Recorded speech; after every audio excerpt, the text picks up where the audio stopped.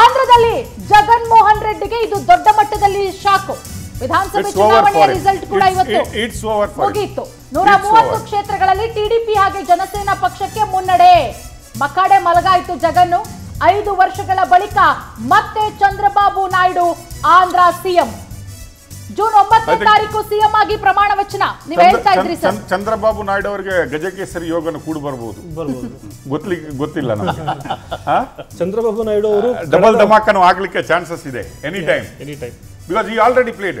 ನೀವು ನೋಡ್ತೀರಿ ಚಂದ್ರಬಾಬು ನಾಯ್ಡು ಯಾವಾಗಲೂ ಅಂತ ಕಾರ್ಡ್ಗಳನ್ನು ಬಾರಿ ಬೇಗ ಯೂಸ್ ಮಾಡ್ತಾರೆ. ಚಂದ್ರಬಾಬು ನಾಯ್ಡು ಅಂಡ್ ನಿತೀಶ್ ಕುಮಾರ್, ನೀವು ಅವರ ಹಿಸ್ಟ್ರಿಗಳನ್ನು, ರಾಜಕೀಯ ಹಿಸ್ಟ್ರಿಗಳನ್ನು ನೀವು ನೋಡ್ತಾ ಬಂದ್ರೆ they can use there card however they want.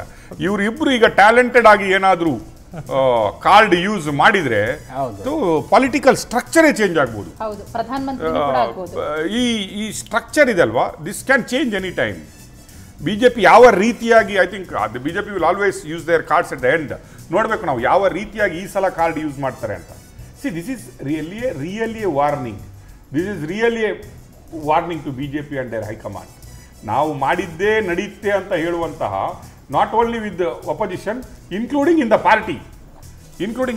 ಎಲ್ಲಿವರೆಗೆ ಅಂದರೆ ರಾಷ್ಟ್ರಾಧ್ಯಕ್ಷರಾದಂಥ ನಡ್ಡಾಜಿಯವರು ನಾವು RSSಗಿಂತಲೂ ಮುಂದೆ ಬೆಳೆದು ಬಿಟ್ಟಿದ್ದೀವಿ ಅನ್ನುವ ಸ್ಟೇಟ್ಮೆಂಟ್ವರೆಗೆ ಬರ್ತಾರೆ. ಸೊ ಇದು RSS standing out from the election.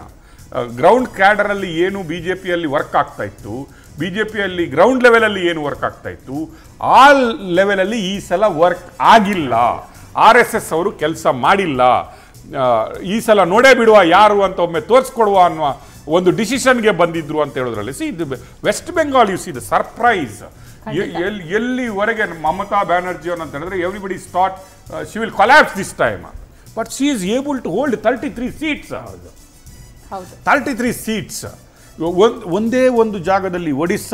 Odisha is BJP is gaining, and Andhra Pradesh where not BJP is gaining, where is alliance party is gaining. ನೀವು ಬಿಹಾರ ಈಗ ಅಗೇನ್ ಸೇಮ್. ಈ 3 ಸ್ಟೇಟ್ಗಳ ಏನಾದರೂ ಕೈ ಕೊಟ್ಟಿದ್ರೆ ಇವತ್ತು ಇಷ್ಟು ಹೊತ್ತಿಗಾಗಿ ರಾಜೀನಾಮೆ ಕೊಡುವ ಪ್ರಸಂಗ ಬರ್ತಾ ಇತ್ತು. ಚಾಮರಾಜನಗರದಲ್ಲಿ ಸುನಿಲ್ ಬೋಸ್ ಅವರ this is predicted. This is not Sunil Bose ಅವರ ಗೆಲುವು, ಇದು ಸಿದ್ದರಾಮಯ್ಯನವರ ಗೆಲುವು ಕೂಡ. ಬಿಕಾಸ್ ಸಿದ್ದರಾಮಯ್ಯನವರು ಹೇಳಿದ್ರು, ಇದು ನನ್ನ ಎಲೆಕ್ಷನ್ ಅಂತ ನೀವು ವೋಟ್ ಹಾಕಿ ಅಂತ.